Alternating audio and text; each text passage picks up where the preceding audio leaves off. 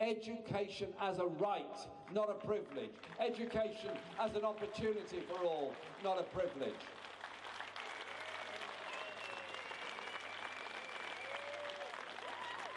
First public speech since being re-elected. Surely every child has potential, every child has ideas, every child has ambitions of different sorts. Isn't it our duty as a society and a community, to give them the space equally to develop, equally to understand the greater world in which they live? So the Labour movement's fight for, if it wasn't, it was inspired by a town.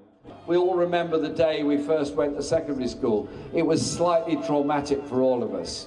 Let's not pile on top of that the concept of selection at the age of 10, deciding that a minority are going to go to a new grammar school and the majority are going to go somewhere else. Elliot, 2 L's. Still riding the roller coaster. Riding the roller.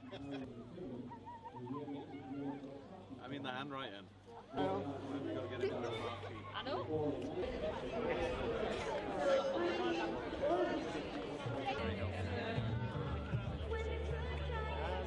Grammar schools are very divisive. They separate people, they split up communities. Even back in the day when I was born in 1945, when it all happened, I have memories of that. I do not want that to come back in this day, in the year 2016. Education should be for everybody.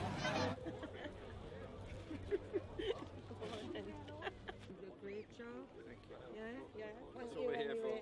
So Thank you you. better get in.